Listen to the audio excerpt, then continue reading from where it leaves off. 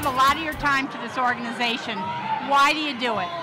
You know what? I do it simply because it's the right thing to do for the industry. Kids benefit from being a part of the restaurant community. You think about ProStart, you think about some of the programs that benefit these children as they grow to become better citizens, taxpayers, and that's why I'm on the Ad Foundation. You think about finance, you think about development, you think about communications. It's all about sharing the industry for a lot of people and benefiting this great industry going forward. And what are your hopes for the future? My hopes for the future really based upon three tenets.